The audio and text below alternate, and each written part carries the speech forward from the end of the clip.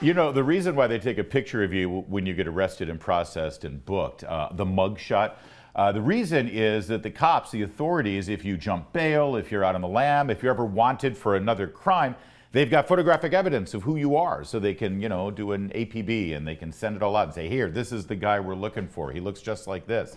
So now it makes perfect sense why they wanted a picture of Donald Trump, because, you know, he's literally the most recognizable person on planet Earth. The reason they wanted a mugshot is so that morning news shows all across the country could laugh about it. So Morning Joe could have something to talk about today, so they can mock him. What's going on here is obviously political, but it's also kind of dangerous, and we should discuss it. Let's discuss it with David Marcus, political commentator, columnist, reporter, journalist, bon vivant, and you're down to one pack a day now. Where are we? Who keeps track?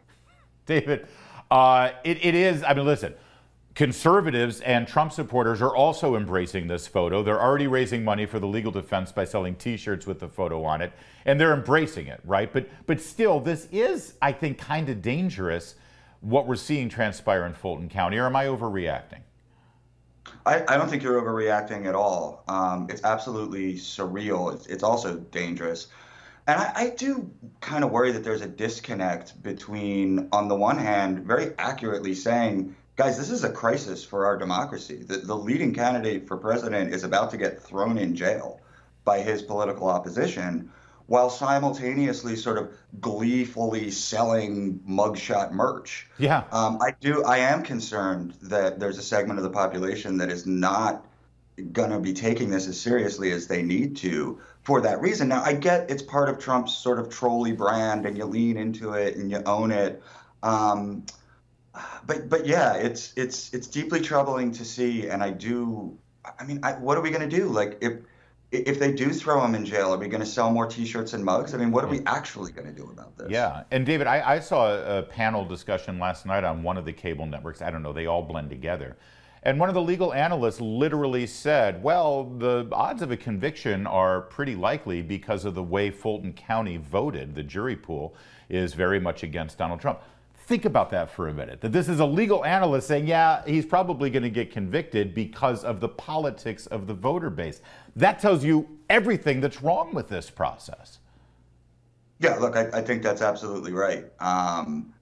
And I do think it seems very likely that he's going to be convicted. And, you know, I have a pretty big imagination, Larry. I spend an awful lot of time thinking about what might happen, what could happen, what needs to happen for something to happen. I have no idea what that looks like. I honestly don't. Yeah. I mean, it is so far removed from the normal experience of American political life that I really struggle to picture it. You know, one of the reasons why I enjoy your writing, your columns, as well as your social media imprint, is because oftentimes you say exactly what I'm thinking. I think that's a real gift for a writer. You mused on social media about something that I've been feeling this week as we saw mugshots of Rudy Giuliani and Sidney Powell and Jenna Ellis and Mark Meadows. These individuals who are not only part of the political conversation 4 years ago in this country, but also, I mean, I interviewed every single one of those people I've interviewed, and they've been, you know, I don't want to call them friends, but they're certainly professional acquaintances. And you see these mugshots because they have criminalized their participation in this political process, and I was nauseated by it. It was so unsettling to see that. It's horrifying, Larry. I mean, it honestly is, and this is real. This is not a TV show anymore. Yeah. I mean, this is like the guy who saved New York City in the 1990s, the guy who destroyed the New York Mafia in the 1980s could die in prison for real. Yeah.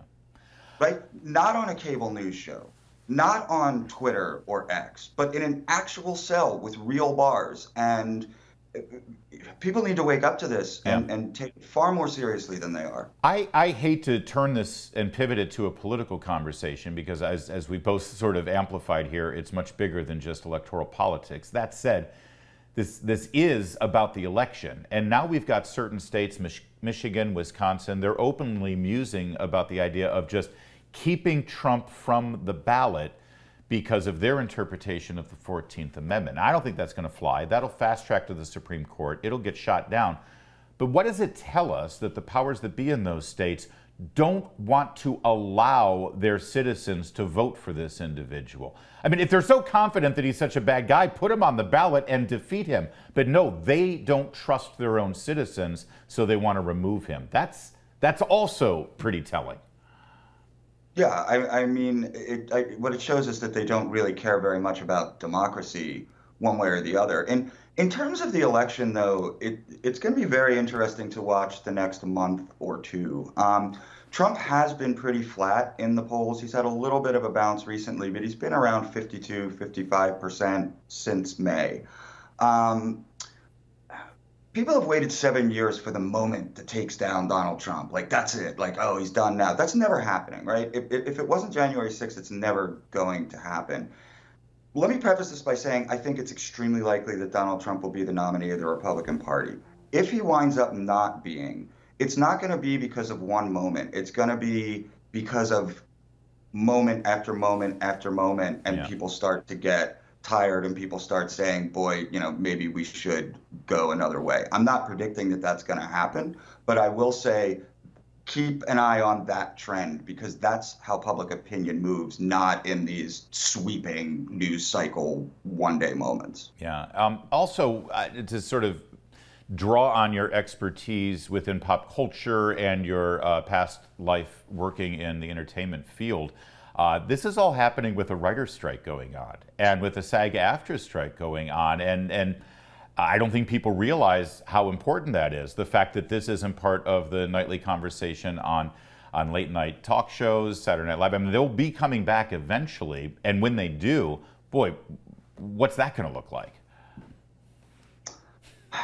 I don't know. I mean, it's, to some extent that operates as counter programming. But, I'll go a step further in regard to that part of what you have with like the writer's strike and just with the I don't know, the failure of our entertainment industry to really grab the zeitgeist of the country. I mean, there's certainly there are times, Rich Man North of Richmond certainly did. It happens. But by and large, it's not happening. Yeah. It leaves people in a place where all they have is politics, where all they have is a political and ideological identity. That's a great point. And that's not a recipe for a healthy society. Yeah. Yeah, that's a great point. I mean, hopefully football season comes back and we get into the playoffs of baseball and there is an outlet. But you're right, this is all people have right now in terms of an outlet. And there's something quite unhealthy about focusing on this because it's so divisive, because you have to take sides, and it's much more critical than just whether you're a Red Sox fan or a Yankees fan. Yeah. Yeah. Well, nobody should be a Red Sox fan, but yeah. Now, you notice I left the Phillies completely out of that equation.